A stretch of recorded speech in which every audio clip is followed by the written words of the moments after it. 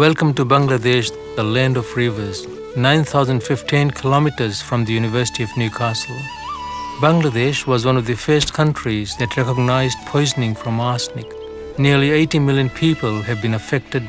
This is said to be the greatest mass poisoning in the history of the humankind. What we discovered was the way people were digging wells was actually killing them.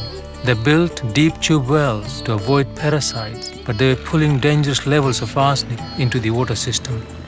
At the University of Newcastle, we discovered that you can actually get safe drinking water from shallow wells. My team came up with a traffic light approach. We painted wells with elevated levels of arsenic red, and shallow wells safe to drink from were painted green. Green means good, red means no. এখন ভয় পাই না কারণ এখন তো আমরা arsenic মুক্ত পানি